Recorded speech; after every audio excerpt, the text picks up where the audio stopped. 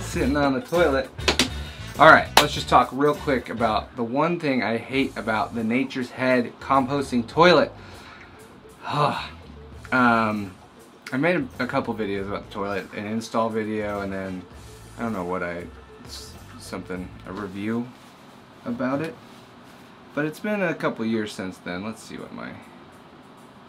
Okay, yeah. So I've made a couple videos about the Nature's Head toilet, the install, a review, and then I talked about how I modified the pee bucket to go into our gray water tank, which has worked out pretty good so far.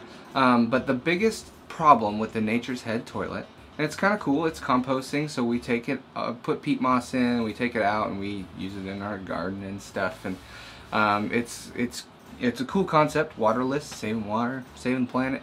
But the problem is the poop flap thing. If you're not careful, it flaps up toilet paper into the pee hole thing.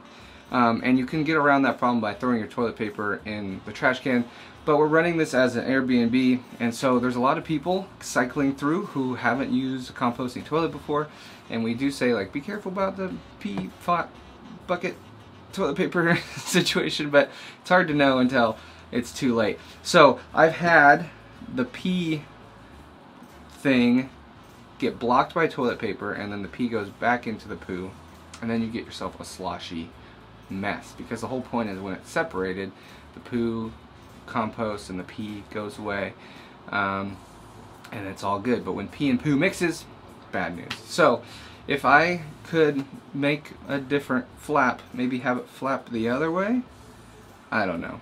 But I've also heard there's a separate toilet where the actual pee thing you can pipe in to go into the gray water anyway. So if I was going to get another toilet, I might go with a separate toilet.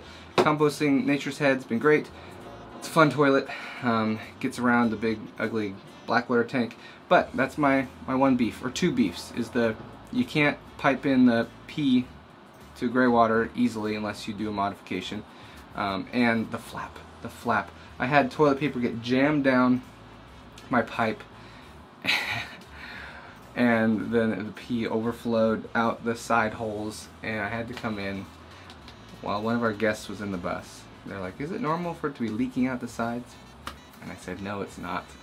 I'll be right out. So I had to troubleshoot that while people were here staying, which is disgusting. So Nature's Head, you'll probably never see this, but if you're thinking about getting a Nature's Head, be aware, the flap.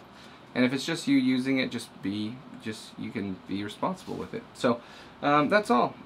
See you later.